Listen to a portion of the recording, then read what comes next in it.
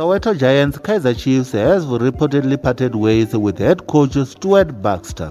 Welcome to Football Navigator, where you get all your latest sporting content.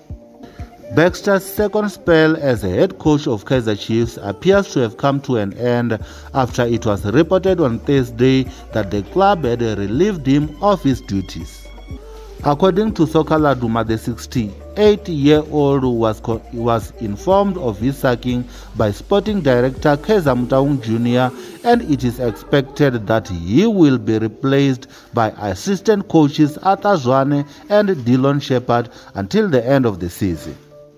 The former Bafana coach departs with just 11 wins from his 26 matches in charge of his second spell at Naturena, which also includes 9 defeats and 6 draws across all competitions.